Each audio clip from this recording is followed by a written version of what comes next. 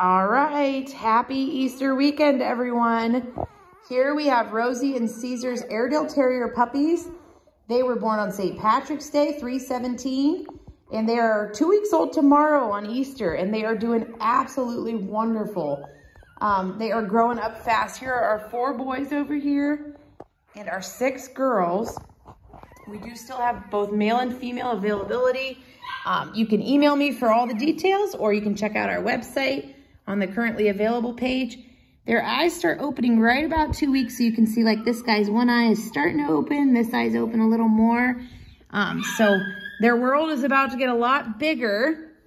You can see there's a lot of size variation at this age because some of them just grow really fast, and they do typically all catch up to each other more or less. You know, some are bigger and littler at times. I do have 2 little ones in this litter. This little guy with the collar. So we've been supplementing him a little bit, but he's doing fabulous. And this little girl over here. But they are doing awesome. So these are the 6 females. Here's the little girl.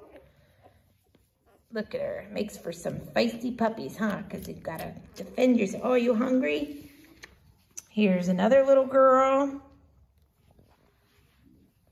There's a big girl. She's the biggest one. Another one. Look at them. Aren't they just beautiful?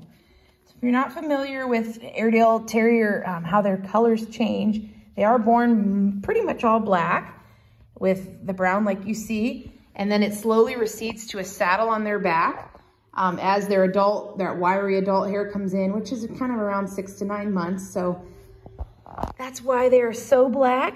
That's kind of how their color changes, but we do have availability. So if you are interested, check out our website. For those of you that have one of these guys lined up, congratulations. They can't wait to meet you, and they are all doing wonderful. Rosie is an excellent, excellent mom and just the sweetest girl. So everyone, I hope you all have a happy Easter.